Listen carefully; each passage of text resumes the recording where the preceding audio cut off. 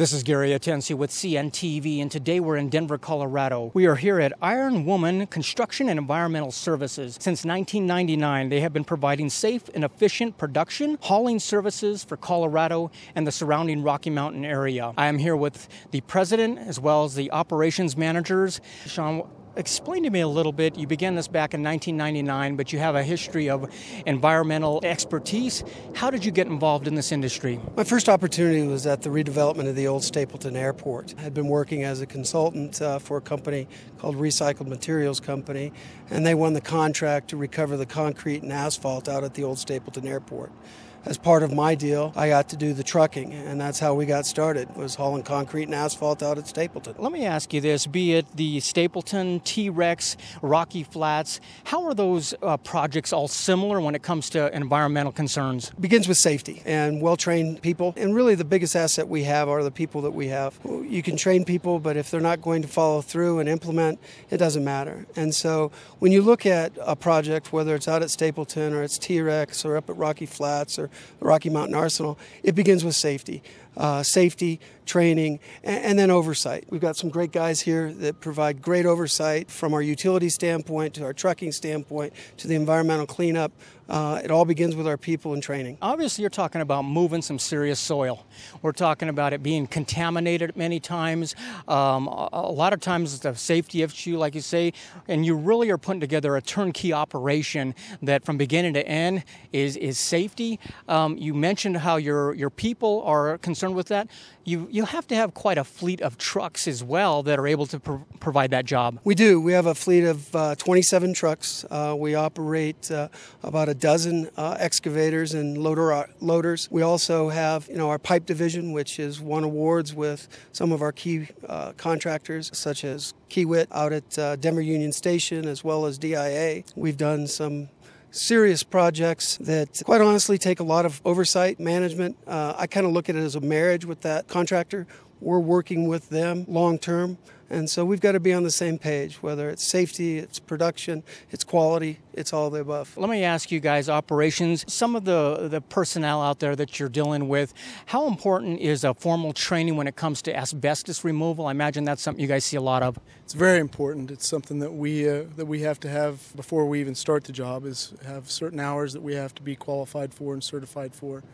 On top of that, then there's DOT training for the drivers that we have to have so they can transport it across the highways safely. I was going to say, not only do you guys have to do this efficiently, but you got to also do it legally, because we're talking about DOT compliance. Has got to be something that's an ongoing task with all of you. True, yeah, it is one thing that these guys have to take really important whenever they start their careers off, getting the right training as far as being able to take the trucks up the highways, and then the cargo that goes on them also. Like you began, Sean, it started out as a trucking and transportation. You have now developed into a different division with that as of utilities. How did that all become about? Well, again, it was a unique opportunity. Lonnie and I have known each other for about 15 years, and we kidded each other about starting a utility division.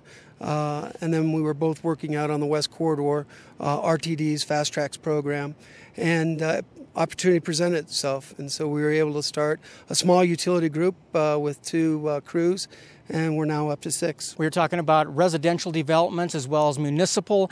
Share with me a couple of the projects you guys have been able to take part in. So a lot of the big projects we have are the federal projects, the RTD projects. So we've done the West Corridor, we've done Union Station, we've done DIA, we're currently on 225 as well. So we've done a lot of the federal projects, which has really helped boost our company and develop our company. Safety training and stuff like that is continuous on those projects, so it's helped us a bunch. Recently, we've been able to get back into the housing development, so we've been doing work for Standard Pacific Homes currently right now. We have a bunch more coming out to work, so we're very excited about the opportunities that are being presented to us at this current time. A lot of challenges and opportunities at the same time. We're talking about you're dealing with water, sewers, sanitation mains. That's got to be tricky business when you're up for that kind of challenge. It absolutely is. There's a lot of moving parts. And as Lonnie mentioned, we're doing a variety of work, both public and private. And when you look at those types of jobs, the safety has to carry over. Production's important, but you don't get production if you don't have quality, and you don't get quality unless you have safety.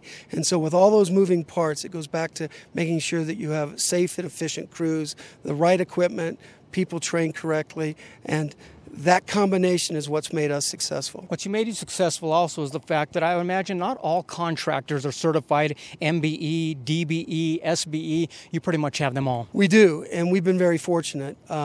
Those designations, as you well know, get your foot in the door. And unless you can perform, you don't get ongoing work. What we're very proud of and what we look at ourselves as is first a contractor.